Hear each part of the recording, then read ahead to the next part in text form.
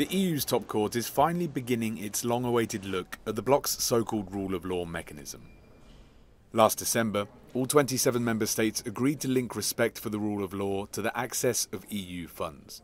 But Hungary and Poland only agreed to this if they were allowed to challenge this new system at the Luxembourg-based court. The new legal measure is supposed to enable the suspension of EU funds for countries proven to be misusing them. But, as one MEP explains, this conditionality is not related to media freedom or the concentration of power.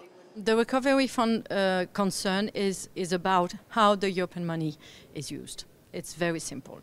Good management of public money, it's European money.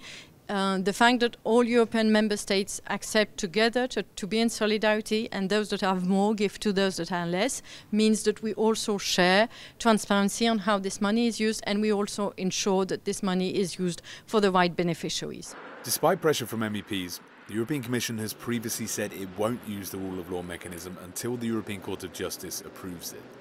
But if and when it does get the green light, it will likely be used soon against Hungary and Poland, which could result in cuts to their funding. Warsaw and Budapest are already having their pandemic recovery funds held back over concerns about judicial independence and the fight against corruption.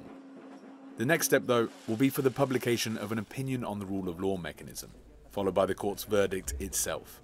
There are no clear indications of when this could happen, but given the urgency, the court is using an accelerated procedure.